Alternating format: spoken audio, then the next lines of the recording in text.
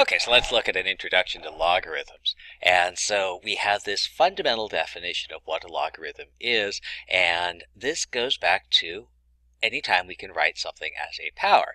So if I have a to power n equals b, what I have immediately is I could rewrite this expression as log to base a of b is equal to n.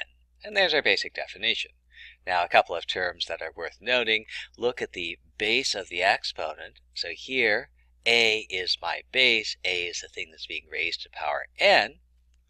It's the same as the base of the logarithms. So this expression with base a gives me an expression log to base a.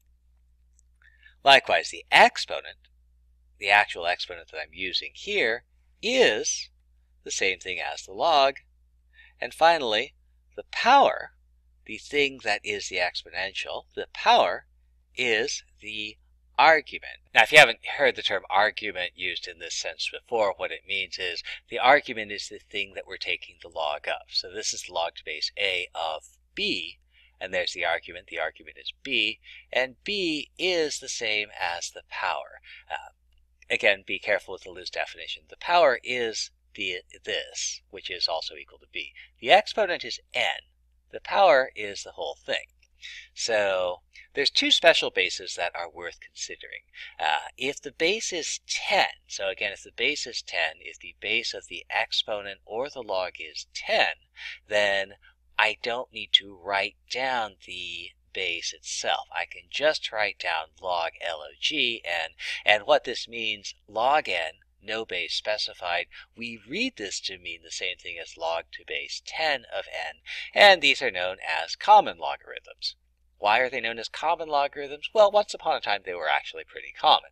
But much more important is if the base is e. And e is a real number that's approximately 2.718 mumble. And the meaning of this actually shows up in calculus.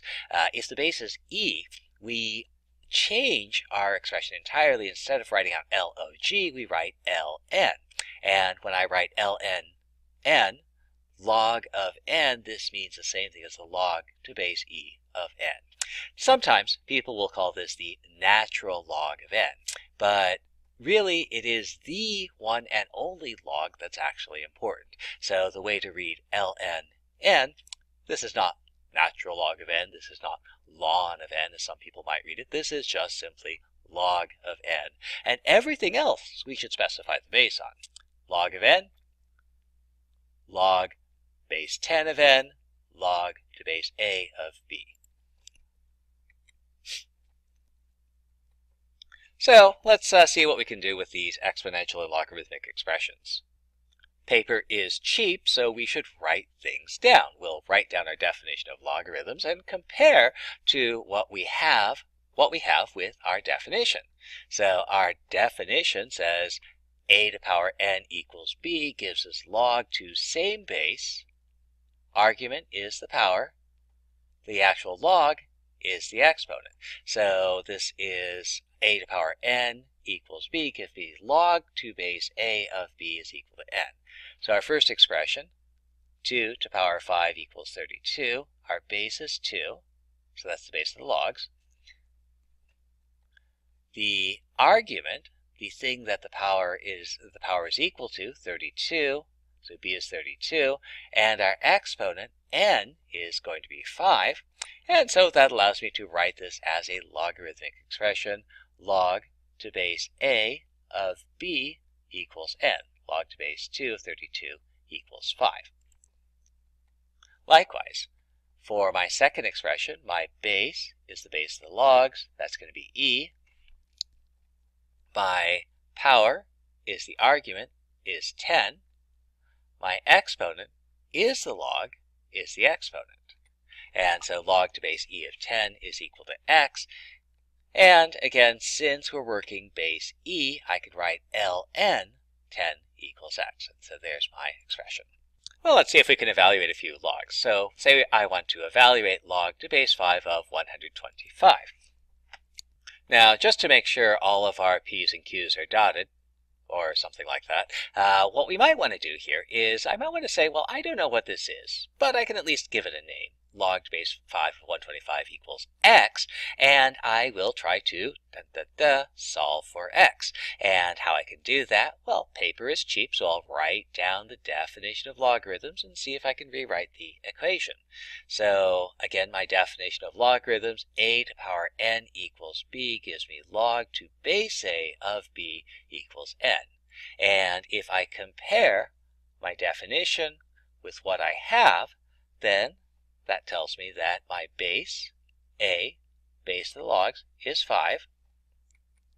My power, argument, 125.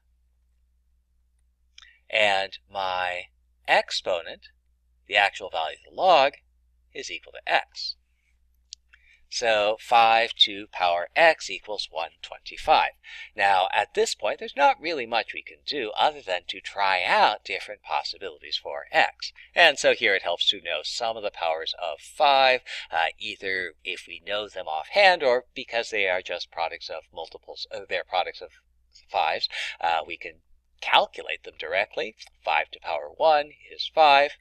5 to power 2, that's 2 5s multiplied together. 5 times 5 is 25. 5 to power 3, that's 5 times 5 times 5 is 125. And, oh, there it is. 5 to the power 3, 125. 5 to power x, 125. X must be equal to 3.